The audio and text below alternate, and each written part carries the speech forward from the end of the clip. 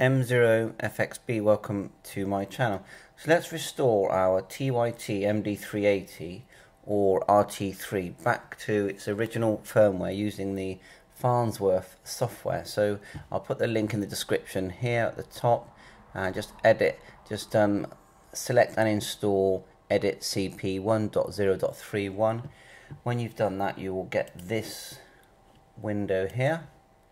Okay, now it's got the basics, so let's just go straight into it. So radio, read code plug from radio, like so, and you select the radio. So MD380 is the model we've got, and it's 70cm model.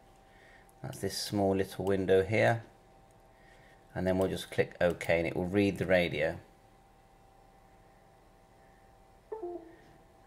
And then going into the code plug, at first it looks like there's nothing there, but when you start to click channels, puts them in this nice easy format. Look, there's all your channels and all your adjustments. You've got zones down here and contacts. That's probably the main things that you would change on a radio. Basic information, the actual radio, general settings, and this is where you would put your DMR number, etc. So okay, so what we'll do, we'll save that before we now restore it back to its original firmware. So we'll just go File, Save, and then we'll put it somewhere.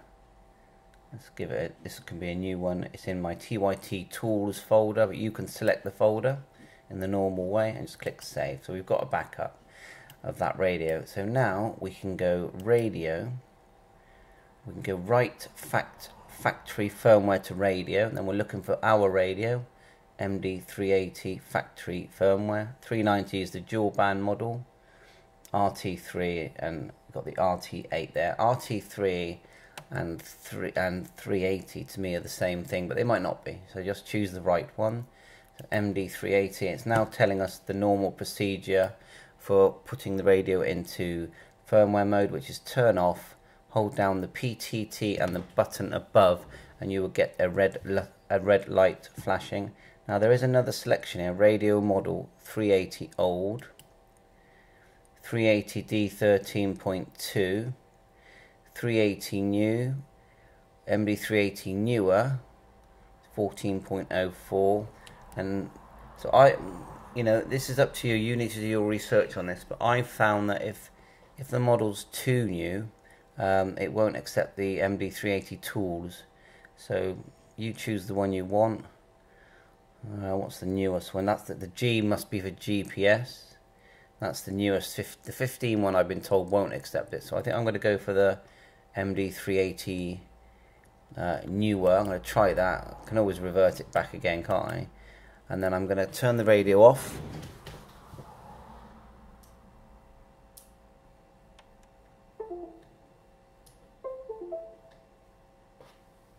It's now flashing red. The next step will be to, let me think now, click update firmware, which we've done, and it should be raising the radio's firmware. And this is an excellent program. I haven't looked at the other things on this program, but FIRMWARE.org. Someone had contacted me and said they couldn't restore their firmware, and this is what they used in the end to do it. So okay, it says here turn back on radio, so let's turn it off and on.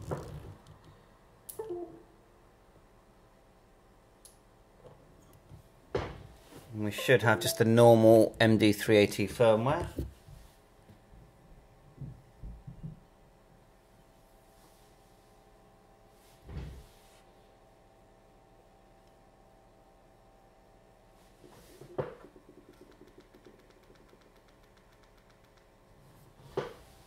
Yeah, it's staying on the welcome screen, so what we'll do is try an older firmware.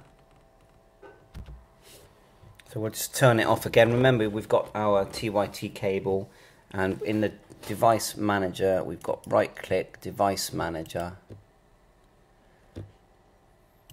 ports. We don't look at ports, we look at universal serial bus, and it will say STM device in DFU mode. Okay, so let's turn it off again. PTT,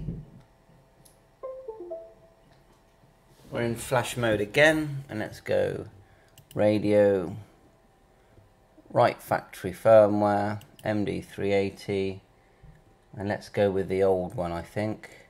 Click update firmware. See what happens this time. Clever, isn't it?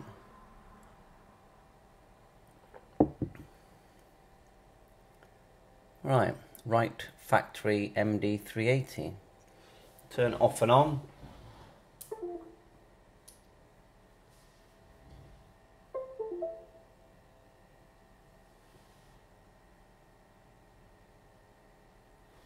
Okay, we've got a white screen this time.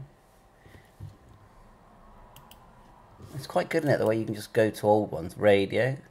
Right, we'll do it again. Factory firmware. Let's choose this one, 13.34.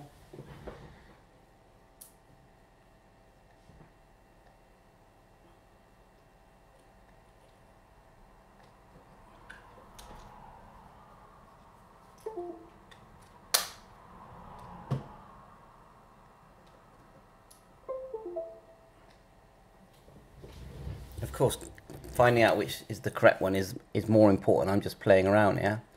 So update firmware, erasing firmware,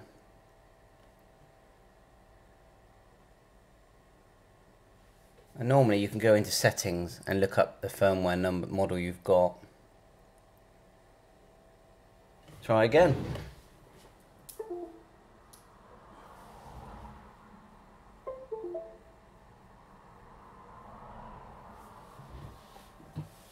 Not playing ball this one, is it? So let's try the MD380 firmware.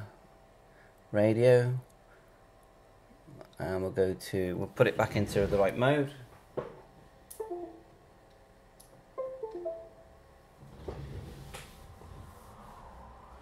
Firmware mode. This time we're going to do the MD380 Tools KD4 model. Click update firmware. I think if it doesn't work, we'll still call it a day, but you get the idea. The main thing is check the correct firmware before you do this. I've been playing around with this KD4Z tools and it's really good. But everything you do is at your risk, and whenever you do firmware, you're risking problems with the radio.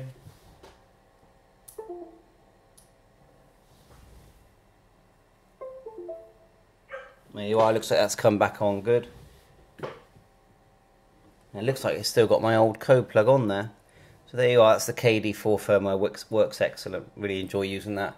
And if I wanted to write the firmware back, remember I've saved a file, go File, Open, that was the one there.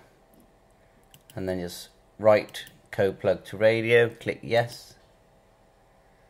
And that'll be our latest code plug.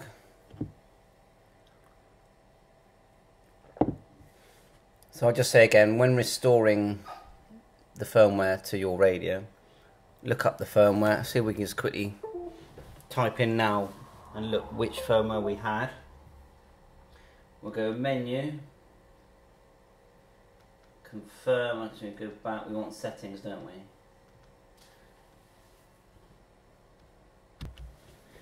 Yeah, so the version I had is menu,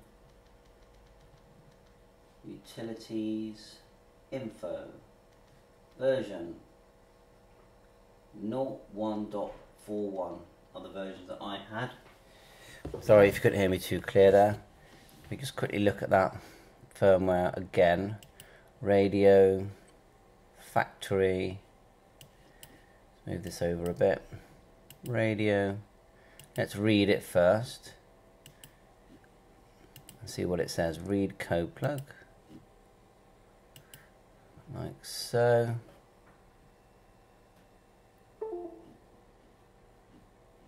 Basic information, does it say it there?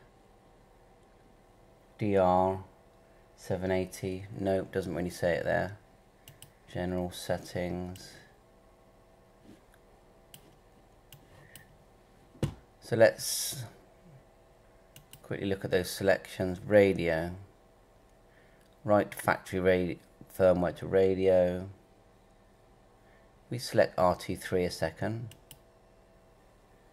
Oh, that's good, I didn't want to do that. Radio factory firmware. Did that quite quickly, didn't it? MD380. This is where you get more choices. So 14.04, but mine is actually 14.01. So there you are. You take your pick. And at your risk, 73, thanks for watching my channel. All the best.